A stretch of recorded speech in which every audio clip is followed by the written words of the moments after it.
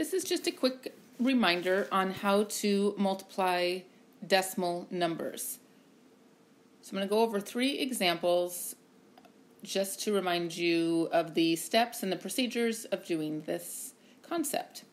So here we have a whole number 5 times a decimal number 6 3/10. You want to remember to line up the numbers. I usually like to put the numbers with the most digits on top. Remember, in multiplication, it doesn't matter what order you do them. So I'm going to do it that way. You have that choice if you want to. So I've lined up the numbers. The 5's in the 1 place, the 3 is in the 10th place. That's okay. Basically, you ignore the decimal. You still have to have it in there, but you don't do anything with it until the end. So you want to almost think of it as 63 times 5. But leave the decimal there at the end because you're going to need it when you're all the way done. So we start with our 5 and we go 5 times 3, which is 15. And then 5 times 6 is 30. We add our 1. We have 31. Now we're done with multiplying, so we need to deal with the decimal. We go back up to our factors and we count how many digits are after the decimal. So in 6 3/10, we have 1 digit after the decimal. In the 5, there's no digits after the decimal. So altogether, we have 1 digit after the decimal. So we start at the far right of the number, and we move over once, and we place our decimal. So our answer is 31 5/10. Now let's look at a number where we have decimals in both of the factors. Still, you want to line up the numbers. Now I want to show you, when you have a 0 that is to the left of the decimal and there is no other number right there, you can get rid of it. Now if you had a number like that, obviously you can't get rid of your decimal. But in this case, you can get rid of it and then it just gets one number out of the way. So we're going to go 2 8/10 times 5/10. If you want the 0 there, you can put it there. You don't need it. So I've lined up the numbers. The decimals happen to be lined up, but that doesn't matter if the decimals are lined up or not. You want to basically think 28 times 5, but leave the decimals in there. So we're going to go 5 times 8 is 40. 5 times 2 is 10, plus the 4 is 14. Now we come up to our factors.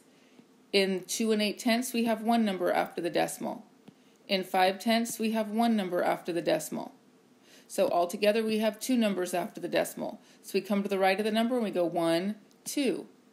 So our answer is 1 40/100, or you can write it as 1 4/10. All right, one more. So this is multi-digit numbers, both having decimals. So we have 12 3/10, 6 4/10. You want to line up the numbers. Once again, in this case, the decimals happen to be lined up. That doesn't matter. You are not going to bring the decimals down. You're going to leave the decimals alone, ignore them for right now. Think of it as 123 times 64. So we'll start with our 4.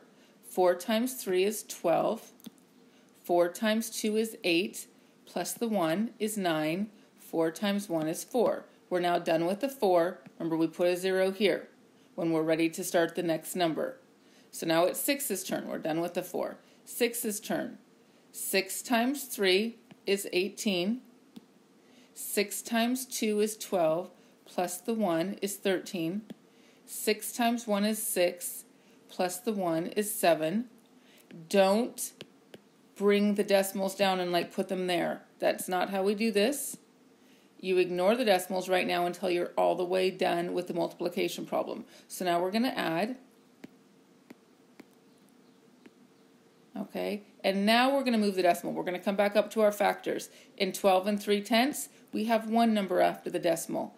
And 6 4/10, we have 1 number after the decimal. So altogether, we have 2 numbers after the decimal. So we come over here to the right of our product and we go 1, 2.